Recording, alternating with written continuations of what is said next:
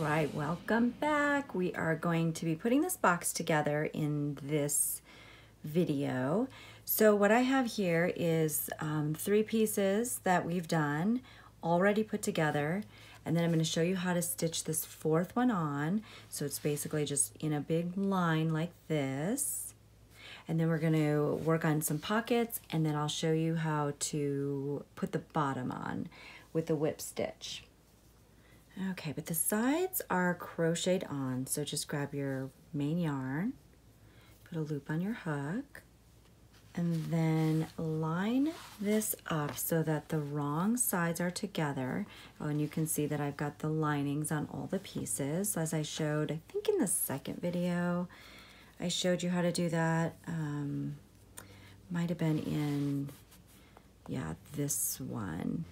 So here, what you're gonna do is you're just gonna work a slip stitch in every single stitch, starting with that angled stitch that you did when you crocheted the yarn around the box.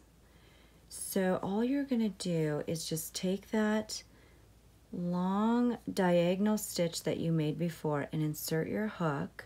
Just make sure your yarn is on the outside, so kind of over the top here. All right, so in this long piece here,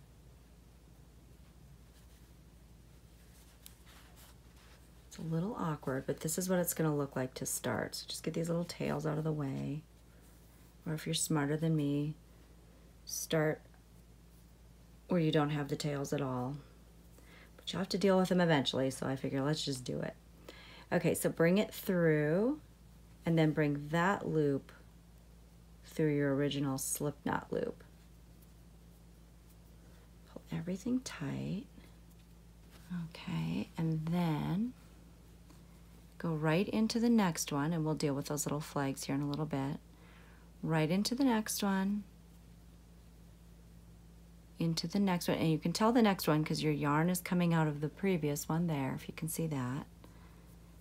Bring the yarn through both pieces, kind of make it parallel with the loop. So you want to pull the loop up and then pull that through, and that will avoid any bunching. Okay, so it's in the next stitch.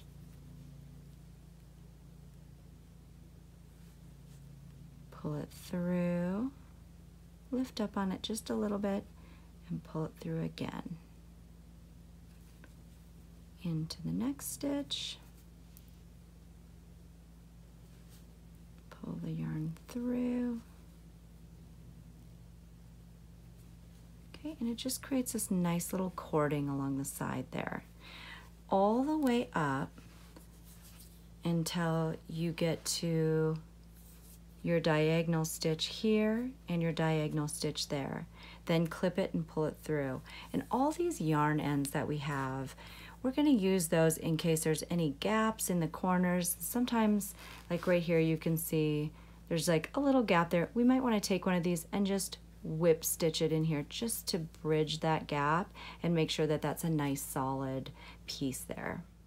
Okay, so now that we have the 4 pieces sewn together, before we pop it into a box, in other words, before we sew the first end to the last end, I want to put some pockets in. So I'm not going to put any pockets on the front of the box where I've got this little hole, but aside to it, I like a small pocket up here just to put buttons, you know, safety pins, that kind of little stuff that you might need. This is kind of great for holding crochet hooks, you know, your glue sticks, pens. This is kind of nice to have a little wide pocket. Maybe you want to tuck some extra yarns or fabrics or threads in here. And then the one thing in my original box that I didn't do that I'm thinking I want to do this time is just putting a pocket that straddles both pieces and maybe making this a little bit puffier, put some space in there, because when I fold the box and I put the crochet hooks and knitting needles in here, I'm finding that those needles kind of slant in. So I think this will help keep those knitting needles, when I put them in, just straight up and down, and that way it won't take up room in the box. So to do the pockets, obviously you can do this by machine. I'm just really into hand stitching right now. It's so quick to do this and it's just easier. I can just be a little bit more comfy hand stitching rather than sitting up at my machine. So I'm going to take each pocket, and when you're cutting the size of the pockets, just make sure that you're taking into consideration the seam allowance. So I'm going to sew 1/4 of an inch of a seam, so this will be of course a little bit smaller, and then I'll use this as the edge of the pocket. So it's a double fold of fabric, and I'm going to press it wrong sides together just so I have a nice seam at the top. And then it's just a matter of flipping the fabric inside out, and I'm just going to start stitching along right here at the top up to 1/4 of an inch away, and just all the way, and leave myself a little place where I can turn the thing inside out. So I've got a needle and a thread all lined up, and this will feel just like, if you chose to hand stitch, it'll feel just like piecing, hand piecing, if you've ever done that. So just a regular sewing needle and a double strand of thread. I'm picking up little tiny bites of fabric, just keeping my needle parallel with the edge of the fabric. Maybe 3 or 4 stitches all at a time, and just watch to make sure that you're still about 1/4 of an inch away. I just eye it up, but if you're comfortable, just go ahead and take a ruler and draw out a little stitch line for yourself. They're just pockets on the inside of a box, so I'm not going to go too cuckoo about making sure it's all perfect and all that. But if you need that comfort, nothing wrong with it at all. All right, and then when you get to the corner, just stop about 1/4 of an inch away and continue on. So at the end here, I'm just going to knot it.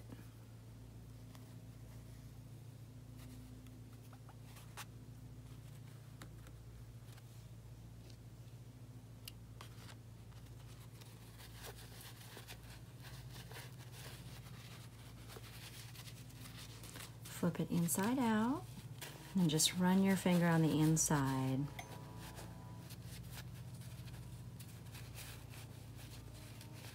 Pop those points out. You can stick a knitting needle too to get the corners sharp.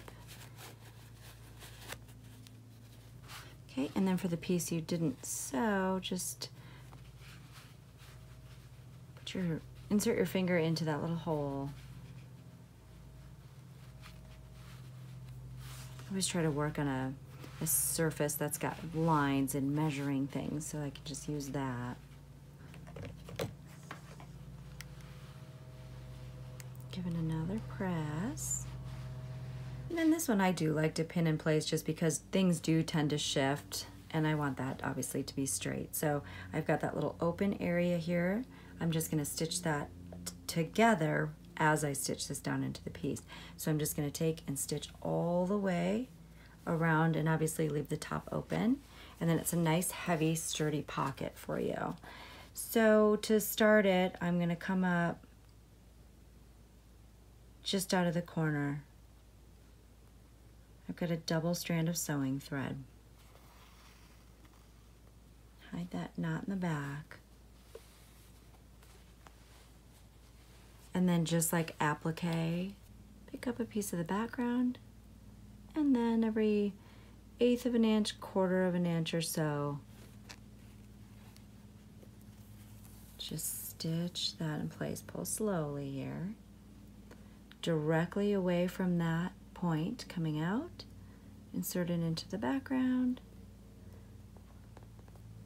and up through the fold of that pocket. So here I'm picking up the fabric and a little bit of that Peltex underneath, so it's going to be really sturdy. Okay, so that's what you're going to repeat for all the pockets on all the sides, wherever you want them, however many. For the one that straddles the side, I'm going to keep the bottom and the top open and just stitch them on the sides here. That way the knitting needles will go all the way down to the bottom, but they won't come forward and take up that room in the box. You know, I want those knitting needles and crochet hooks and things to stand straight up here. So I'm going to go ahead and work on that.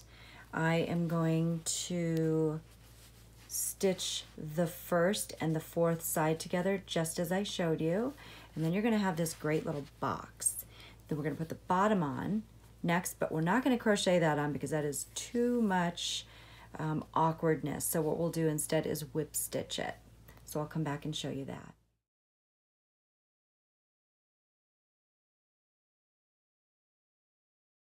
All right, so I've got my box all put together. Pockets, this is the bottom. So this is the bottom of that one side pocket where the knitting needles will go all the way down to the bottom of the box. And I've woven all my ends in, but I wanted to just show you really quick, you know, at the corners where you can maybe see some of the spaces in there. Just dig down and then come back up here.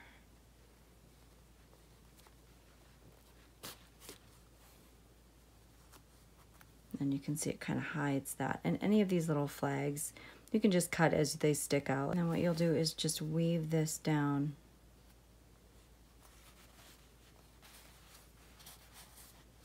On the inside there. And clip it. Okay, so to put the bottom on, I think it would just be way too cumbersome to try to crochet this. So I did a whip stitch matching each stitch along here. So all I'm doing here is I'm just weaving in this end. So I have something to start with, and I'll just come out the corner.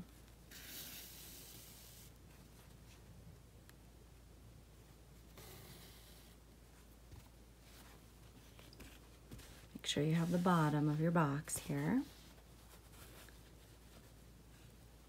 And incidentally, I mean, you could do this on the sides too. I happen to like the little cording that happens, so I just crocheted it, but whip stitching would be just fine. And it works pretty well if you just set it up on the table. And then just simply match the stitches that are right across from each other. Just whip stitch it in place. Really simple.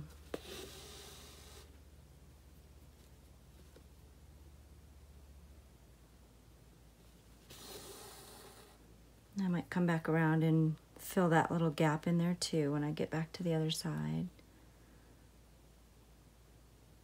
So make sure you're grabbing both legs of the crochet stitch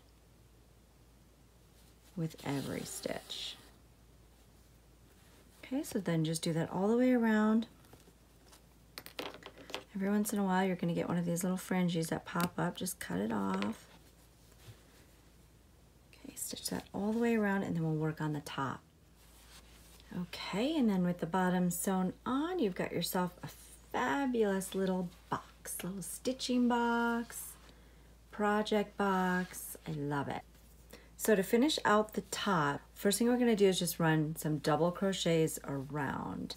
So all you're going to do here is I just started in the corner. Just kind of dig it into that little corner spot there. Okay, and then just slip stitch to join. Chain 2, and that'll be your corner double crochet there. And then just double crochet in every stitch going around. And you'll come up with about approximately 40 stitches. No chains or spaces or skips or anything. Just finish off the top with these double crochets, and it'll look really nice.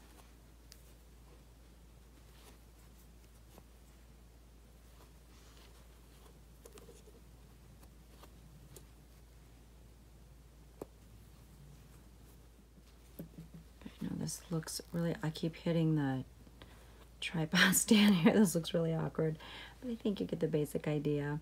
So about 40 on each side, and then 1 in the corner there, all the way around. And then when you get back to the beginning, just slip stitch to join in the top of that first double crochet. So now we want to make those little corners sort of pucker up. So what we're going to do is slip stitch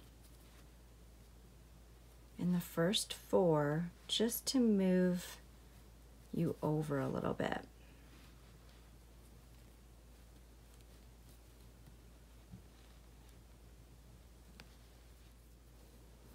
Okay, and then you're going to chain 3, which counts as your first double crochet in your chain 1. Then you're going to skip every other stitch and double crochet in the next stitch.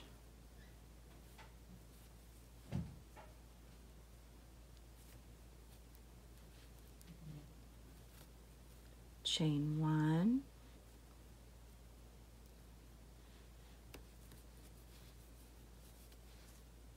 Skip 1, double crochet in the next.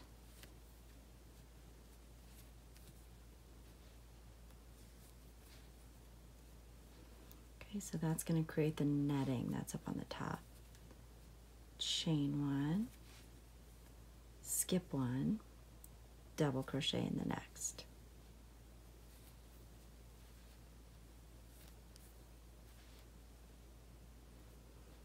Okay, and then go along this side until you have 16 legs, including that first chain 2 that you did.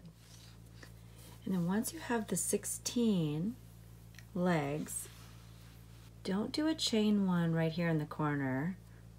Just do a crochet, double crochet on the other side, so you're going to skip this whole section right here. And pretty much from the middle chain, you can count 1, 2, 3, 4. Put it in the 5th, a double crochet. And then what's cool about that is it immediately puckers out your corner for your storage, glasses, your knitting needles, what have you. And then same pattern, so you just chain 1, skip 1, double crochet in the next.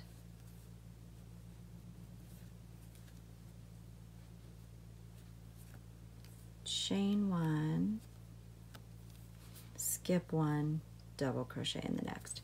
So if you do that all the way around, you'll establish the first row of the little netting that tops this little Chinese lantern project basket.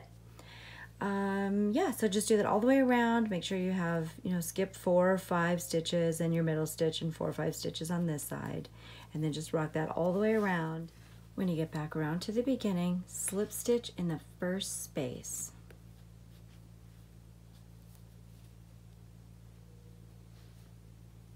Okay, and then it's the same pattern. So you're going to chain 3, which counts as your first double crochet in the chain 1, and then in every space, just work a double crochet, chain 1, and this goes so much faster because you're working in the spaces.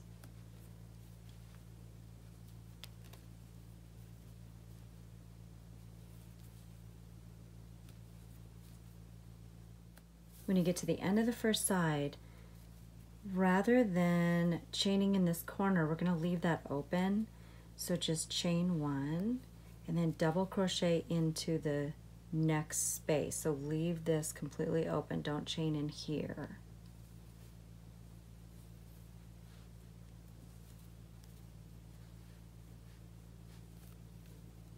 And then continue on chaining 1, double crochet in the space. And here we did chain 1 just to make that hole a little bit bigger because that's what we're going to use to string up the handle. So all the way around. Okay, and then as you'll notice, you've gone from 16 legs to 15 when you skip that center one. So here we're at the corner again. I've chained 1, double crochet,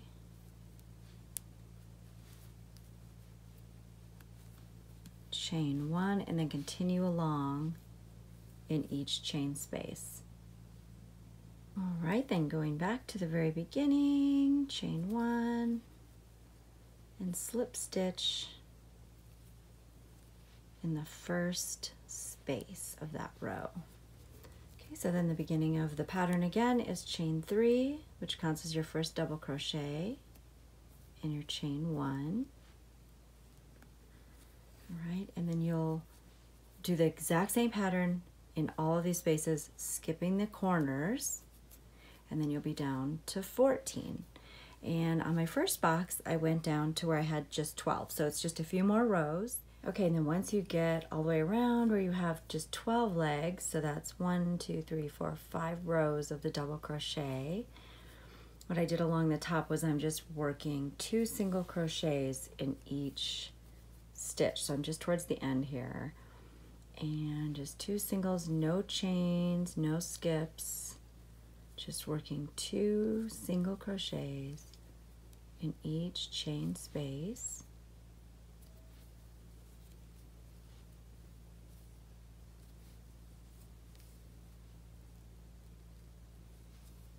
Including the center one there.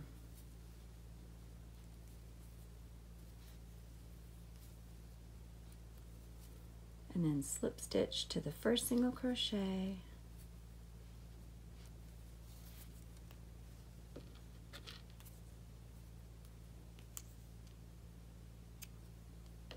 And cut that and weave that in. And as you can see here, I decided to do a little chain. I had this chain, I think I just got it over at Joann's or Michael's or one of those. And it is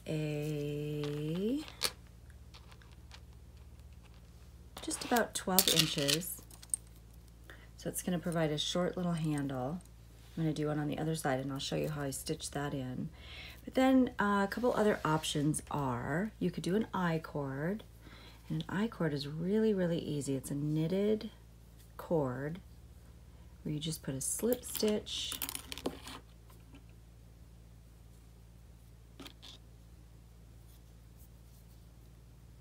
cast on 2 more, so you have 3 total.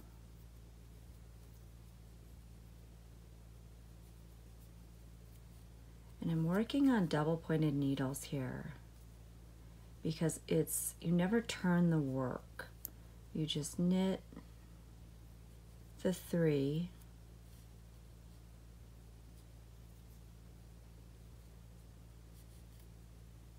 slide it to the other end of the needle, and then knit 3 again. And it'll feel weird because the yarn's coming from the other side, but that's what wraps the cord and turns it into a little tube. So it's 1, 2, 3, slide, knit 3. Now, if you don't have double pointed needles, you can definitely do this on straights or circular. And if you just have straight needles, all you do is you knit the 3, don't turn the work, but then just transfer those 3 back onto the left-hand needle and knit them. And you can still see the yarn is coming from that 3rd stitch there. So either way, and you can make this cord as long as you want to, make 2 of them for your handle, and sewing it on would be the exact same way that I'm going to show you with this chain.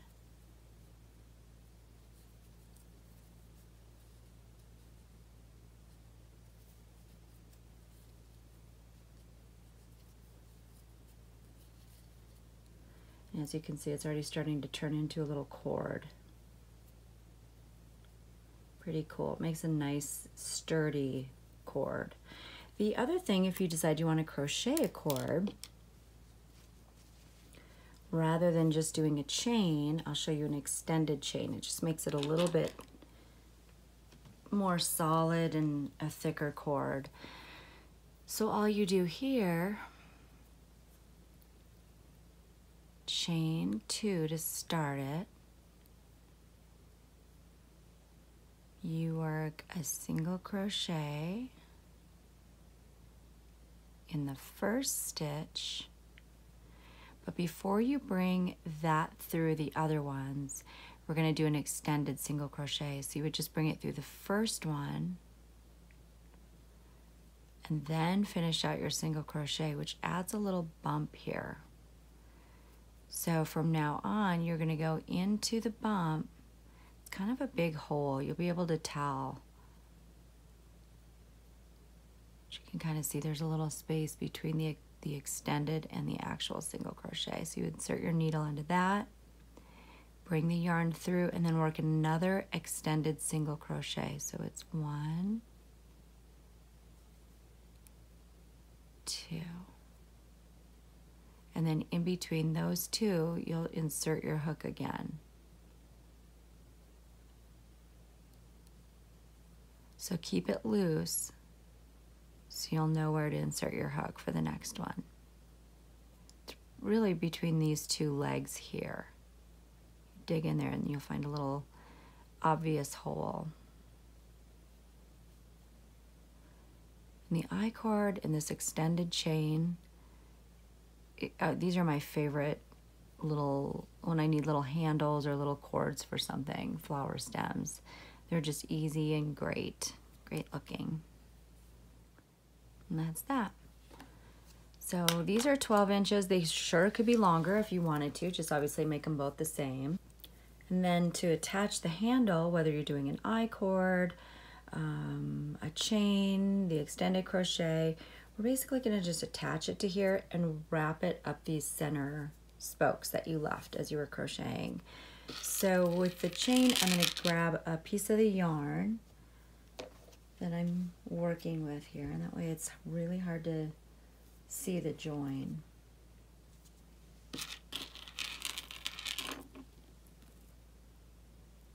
And just weave the chain in and out through these little holes.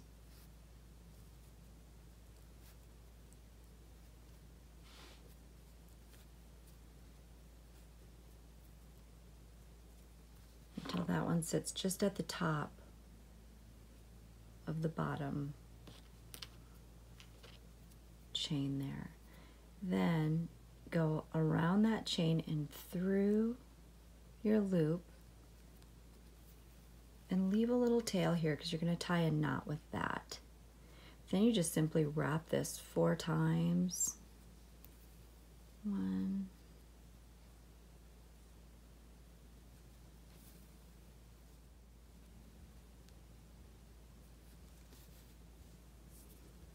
and shove that into the back. Pull this one into the back.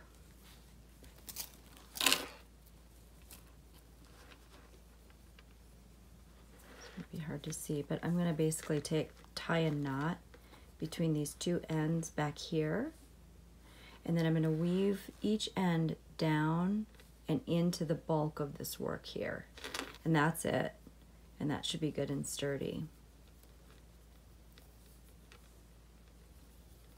Just an overhand double knot, and then weave those in, and then pop that on the other side, and then you'll have, you know, 2 little handles, so at least you can carry the box way less awkward, right? The other thing you could do is go find some really cool trim. I think this one's gonna match my other box really well.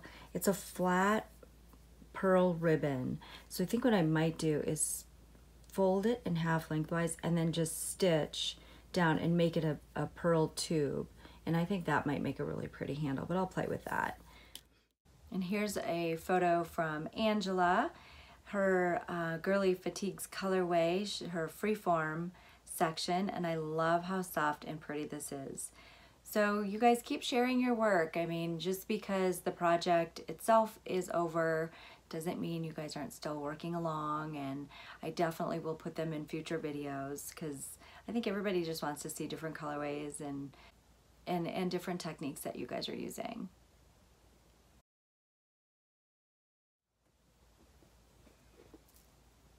Hooray! Another project box, this time with handles so I can carry it around. I need a lot of project boxes. I have a lot of little projects going, so it's so great to have these little boxes to play with. As always, I want to thank you so much for joining me, stitching along with me. I hope you found some new techniques, come up with some of your own ideas.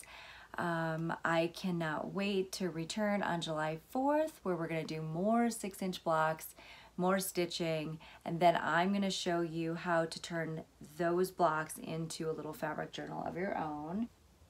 So we're going to be doing some quilting, we're going to be doing a lot of different stitches, maybe even some painting. We'll just work on squares, you know, and if you guys have an idea of maybe something that you've wanted to learn and you want to just play with a little bit, shoot me an email, knittycat@comcast.net. Comment in the comments below. I'll be watching for you.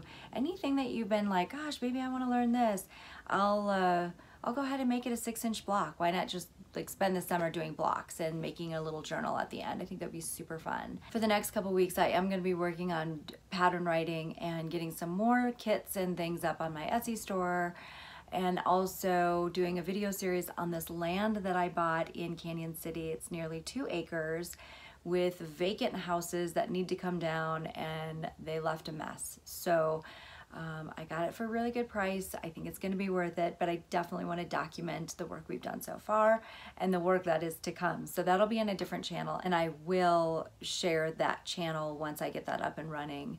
But until then, have a wonderful couple weeks. Happy stitching, stay inspired, keep working on your lantern box, and I will see you on July 4th with some new ideas. Thanks again. You guys are just the best company. Take care. Bye-bye.